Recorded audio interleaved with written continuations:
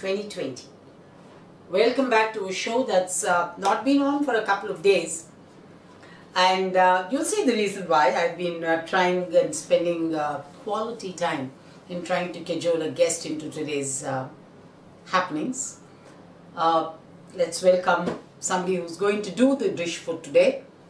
The name of the dish is Menthi Kaduvu, which is made with methi leaves, wheat flour.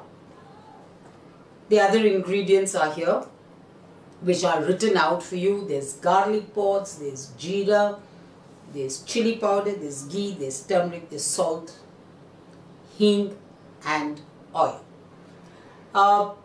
Actually, before I go ahead with this dish, I must tell you that I owe this dish to Rithika's aunt, Maleshwari auntie, who's a very good cook, and it's from her that the entire family learned to make this dish.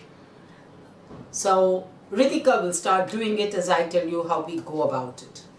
Welcome, Rithi.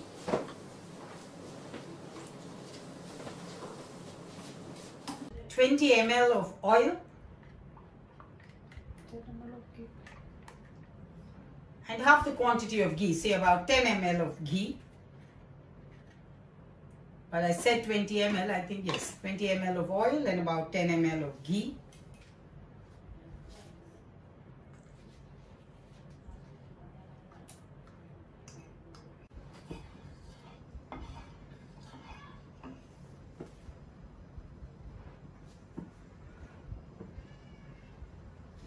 A generous helping of cumin seeds or jeera, that's about 1.5 teaspoons.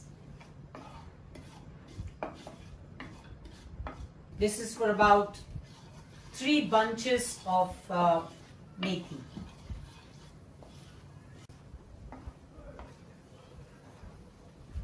A cupful of garlic, which is 3 full pods of garlic.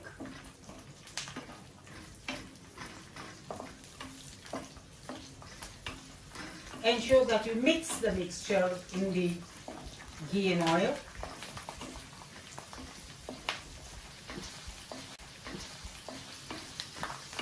Continue to do so till it comes to a light brown.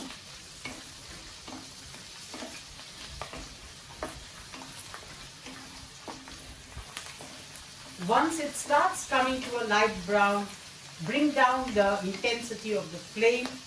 Bring it to a simmering heat and add the methi, the pre-washed and cut methi leaves. I said there were 3 bunches of it.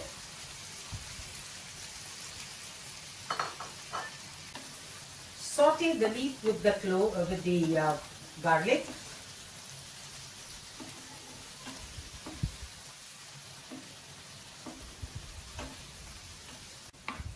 Now add just a pinch of salt,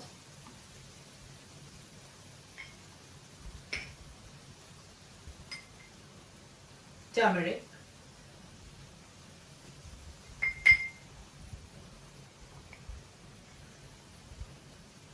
one whole or 1.5 spoons of chili powder. Again, this is subject to whether you want it spicy or you don't.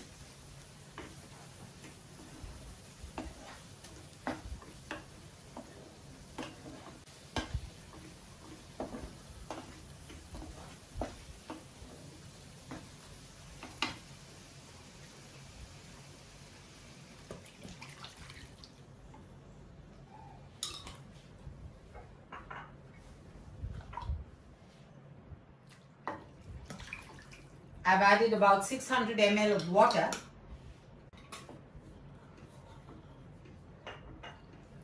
As the mixture is slowly getting boiled,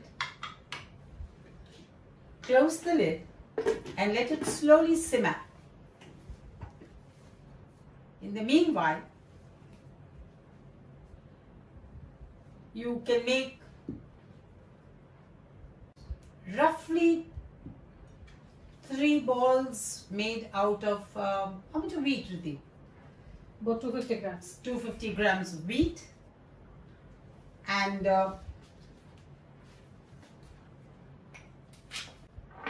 knead it.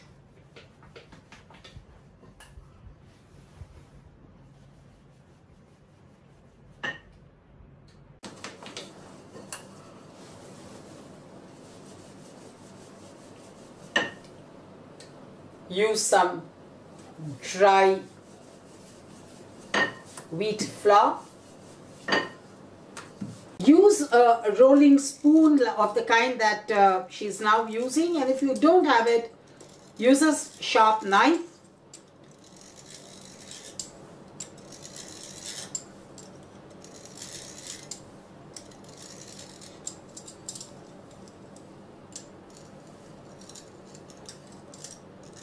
To get small pieces.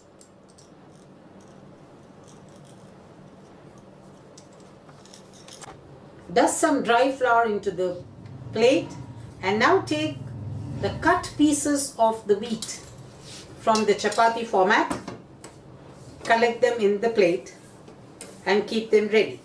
Of the three huge molds made, this is one. Similar processes for the remaining two will also be done. You now see that the liquid is coming to a boil. It has been in low flame till now. Now the flame was increased and you can see it's come to a full boil. At this stage, take the cut pieces of the wheat flour,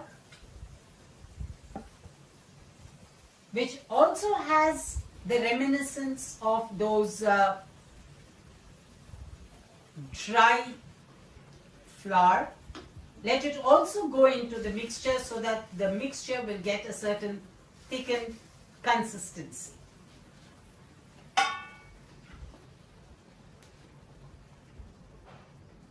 Now allow this mixture to cook for about 5 odd minutes. Open. Close the lid yet again and let it cook for about another 5 minutes, and then it will be time to take it off and the dish will be ready.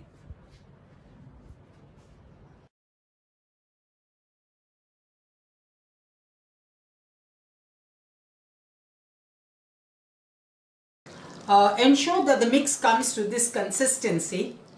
It's going to thicken after it cools down, so stop and take it off the stove at this stage. The dish is ready. No extra preps are required to present it. You will notice that the garlic, the wheat flakes, the methi are all seen. Before I sign off, yet again credit to Maleshwarata for being the chef who introduced this dish to the family. Maleshwarata, to some of you who don't know, is Leela's mom. Hi Leela, it's been a while since we've got your responses to the dishes that we've been making. Thank you to Dattu, thanks Rithika for doing the entire thing. Catch up with you tomorrow. Bye-bye. Bye-bye.